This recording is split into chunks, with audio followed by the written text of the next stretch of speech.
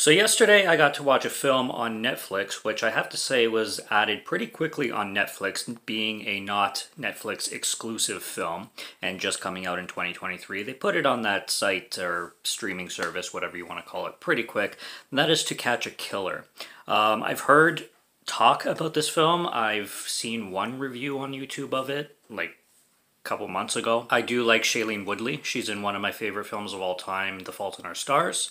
And when she pops up, she's fine. I haven't watched the Divergent series. I'm not really interested in those, but her as an actress, I don't mind her at all, even though I have heard some criticisms on her of various kinds, but she's all right. She's good looking too, so there's that as well. Ben Mendelsohn is in this film. Ben Mendelsohn, every once in a while, I'm sure this happens to everybody, you get this actor or actress that you just start seeing everywhere where previously you didn't. I swear to God, in the last week, he showed up in like 3 things I looked up. I want to watch The Outsider, which he's in. I want to watch Bloodline on Netflix, the TV series, which he's in. And then I watched this, and he's in it again. So Ben Mendelsohn is pretty much showing up in everything as of late. And he does a killer job in this film as well. What we have going on here is the film opens up with some kind of offbeat music for what the theme of the film is, because To Catch a Killer pops up and you have this like upbeat lively music on New Year's Eve, and then maybe 15 seconds into the movie you get some sniper shootings, and all over the city there's just people like dropping like flies because of this sniper that's taking people down. And then the police force, which is led by Ben Mendelsohn and what's her name, Shailene Woodley, who plays a girl named Eleanor, who's starting off on the police force. She's kind of building her way up. And I thought how should I put this? I thought she would be a little bit harder to take seriously as a cop because she has such a baby face and she doesn't act tough at all. And she is hard to take seriously, but she has more spunk in her character does anyway, that I thought she was going to have. It's actually not that bad to watch her, and she actually has a lot of determination, and her character development is really, really good, and the writing in this film is really, really good. And I thought overall this film was really well done. It was actually shot in 2020, which is cool. They mentioned the pandemic, but it's not like everybody's wearing masks or anything. But yeah, it was shot in 2020. It was shot like in a 2-month period or something like that, and I guess it was shelved until now. Very well done film. The only thing about this film that drove me absolutely nuts is I have literally never seen dumber law enforcement and more incompetent law enforcement in a film in such a long time. These cops suck.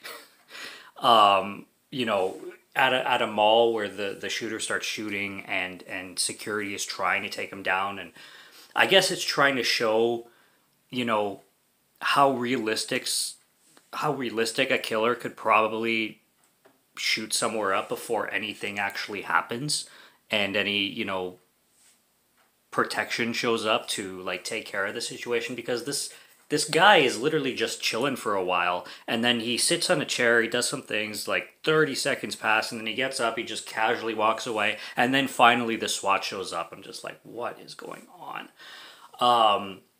There's one scene involving this guy. He's in some high-rise building or some kind of apartment, and the police like come into the apartment room, building, whatever, and this guy has the ability to take a chair, break the window, and jump out the window before this police force can like grab a hold of him and stop him from doing what he's doing. Like, I'm telling you, outside of Ben Mendelsohn and Eleanor, played by Shailene Woodley, every other law enforcement in this film is absolute ass, to the point where I'm like, okay, there's no better deserving person to be recruited than Eleanor, played by Shailene Woodley. It's just so ridiculous. This film also, it goes into a direction towards the end, like in the third act of the film and the climax of the film, which was really interesting. And without spoiling anything, something happens, I'd say like 10 minutes before the film ends or somewhere along those lines, involving Shailene Woodley's character, which she does something that I smiled. And this film is like half a star up just because of that. I'm not going to get into more details than that, but yeah, she does something that I was like, whoa, I actually have never seen that in a film before, with the situation and what happens. I've never seen that happen before, and it was really, really cool and pretty badass. So there's that, and I just like the villain in this character in this film, and you know the directions and the plots and what happens with monologues and with his story and stuff like that. Like, it's a really well written film, like I said, and character development is really good in this one. And also, there's some things that happen that take you aback, like a lot of surprises. There's things that you don't expect to happen that do happen, and that makes it for interesting. Some weird shots. I don't know what it is about certain directors, and they like to have the camera upside down for some reason. Like, they'll shoot the city and the buildings are upside down and you see the sky at the bottom. They do that a few times in this film, and not just with cities, but with certain shots where they'll just frame them upside down for whatever reason. I don't get the thematic elements behind that personally. I just find it kind of like, hey, look what I can do, visual candy kind of thing. I've never understood the purpose, but I see it done a lot, and I just find it like, why are you shooting things upside down? I don't see the relevance of it.